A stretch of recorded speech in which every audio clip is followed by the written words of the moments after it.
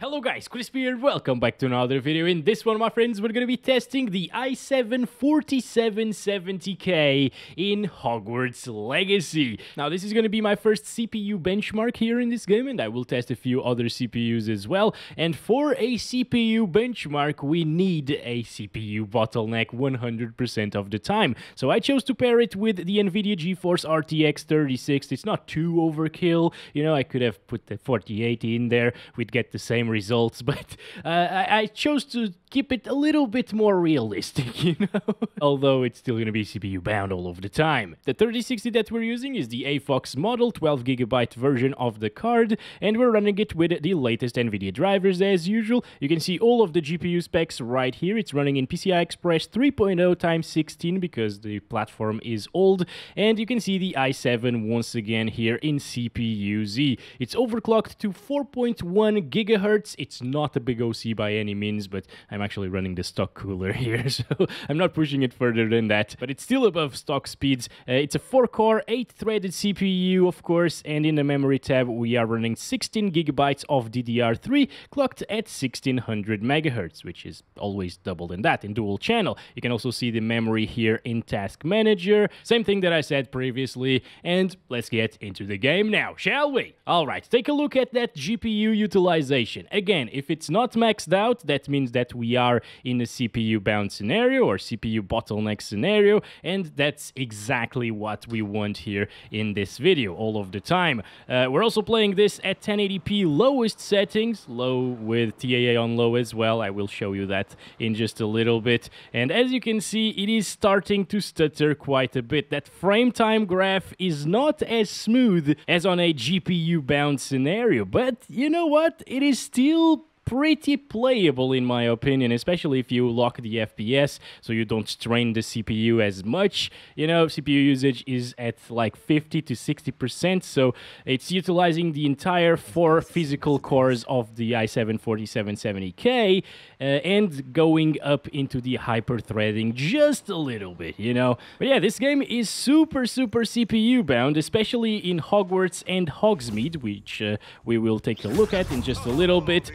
So I'm very surprised, at least for now, to see 70 frames per second or 65 there on average. That's really good. Fighting some bastards right here, some bobs.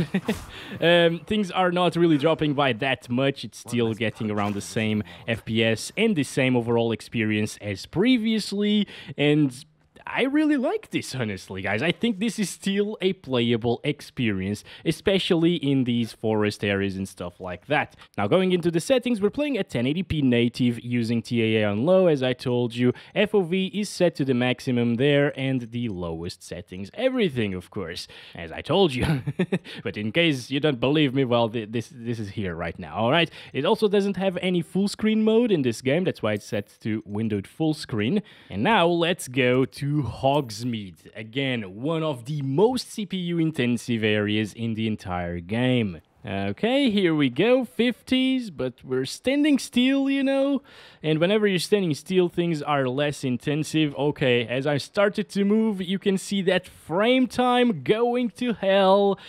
Yep, that is pretty terrible, actually. I do not like this experience anymore. Oh boy, look at that GPU utilization as well, 30 to 40% usage there. So again, fully CPU bound scenario. 3060 can actually play this game quite well, as I showed in the 3060 benchmark video that I made. If you're interested in that, there is a link down below in the description for that video. But yeah, this is not good, guys. It was pretty impressive previously, like flying around the woods area and stuff like that, but now in Hogsmeade with all of these NPCs around us, it's pretty terrible. Right? What's worse is the FPS themselves, like 40 to 50 frames, those are actually really decent, right? I don't have a problem with that, but with this much stuttering, it becomes very unplayable.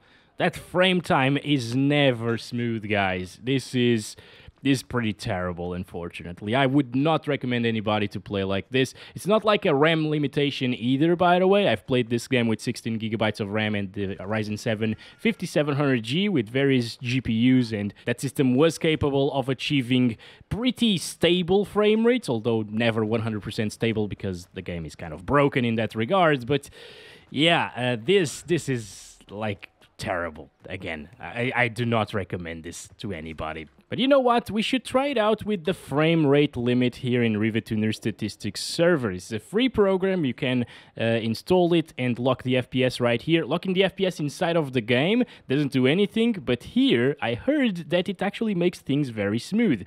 And what we're doing here by capping the frame rate at 30 frames per second is making it so it doesn't fully saturate our CPU. So the CPU utilization went down right now. It's between like 30 to 50% most of the time, even dropping down into the 20% range.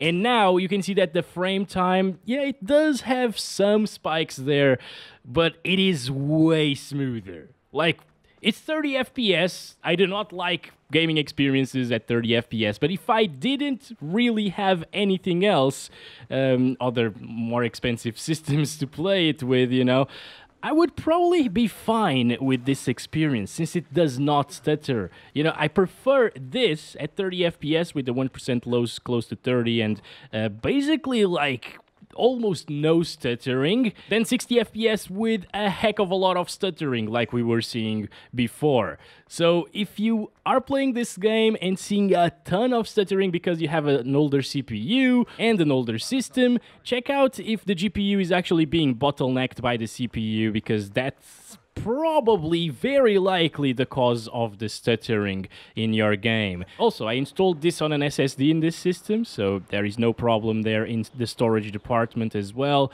And yeah, this is now a very enjoyable experience for somebody who doesn't really care about the 30 FPS lock, you know. I myself have played a ton of games at 30 frames per second and I was fine with that experience, so I think a lot of people will enjoy it. Look at those 1% lows now. It actually stabilized and it is at 30 FPS, same as the averages. So, again, guys, older systems, lock your FPS either to 30 or 60, you know. Some older CPUs, when overclocked massively, can probably achieve 60 FPS. And in this system, since it didn't really go below like 45 frames per second, we can also lock it to 45 and achieve the same frame rates, as you can see right here. Although, no, yeah, we can't really get stable 45. As you can see, guys, by the way, if you lock the FPS to a value that's higher than your 1% lows or minimum FPS, it's gonna stutter anyways whenever the frame rate is below 40 frames per second, or the lock that you set, basically. Now, lastly, I want to check it out in Hogwarts, which is usually even more CPU intensive than Hogsmeade. So this is gonna be terrible. I just removed the FPS lock as well. You can see 100 plus FPS there, basically. And here we are. Again, a ton of stuttering can be seen right now. That frame time is going crazy again. And this is nighttime as well, by the way. During the day, there are a lot more people running around here, and it's more CPU intensive. Yeah, look at that, 30s. Yeah, you definitely need to lock it to 30 FPS again with the i7-4770K. But first, I just waited until daytime, and I'm gonna start counting the FPS just to see how bad those 1% lows will be with this much stuttering. It is pretty terrible, guys. What a shame. What a shame. At least you can lock the FPS to make it somewhat playable, right? Or actually very playable with 30 frames. Look at this. Even worse than during nighttime right now. Wow, it is insane. It's completely insane how bad it is. What the hell is this? Why is there a butterfly going around my Lumos thing? I don't understand. Yeah, not anymore. That's so weird. Anyways, I was noticing the CPU usage, yeah, going up to like 75%. Oh yeah, and a lot of people don't understand this, but you don't need to have 100% of CPU usage for it to be a CPU bottleneck scenario. In most cases, the games won't really max out your CPU because they're not coded to take advantage of all of the cores and threads. And it's quite a bit of a shame to see that Hogwarts Legacy, a game releasing in 2023, can't even fully utilize a 4-core, 8-threaded CPU. Not good optimization on the CPU side of things at all. So it's prioritizing faster cores than more cores, basically. Alright, back to locking it to 30 frames per second, and we're just gonna move around here once again, see if it stutters. And nope, apparently even in this area, which is the most stuttering area that I've come across in this game, it's not really stuttering too much. Okay, those frame time spikes right there, those were noticeable, but again, if you get used to the 30 FPS experience, a couple of stutters here and there are just going to be normal, like it happens even on my 4080 system, and you can actually have fun. Over here is the same story, a couple of bigger spikes right there. So it doesn't really solve all of the stuttering issues, but it definitely makes it playable and way, way smoother, even though we're locking it to a lower frame rate.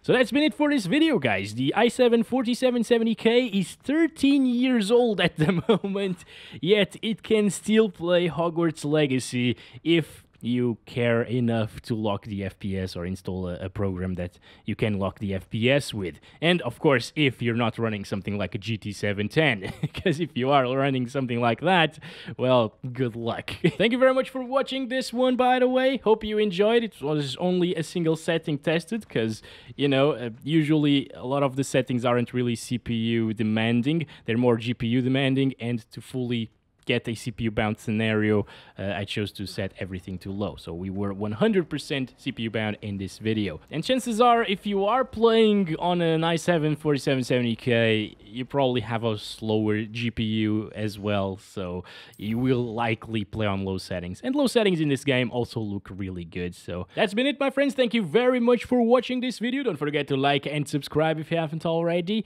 And I'll catch you in the next one very soon. Love you all. Bye-bye.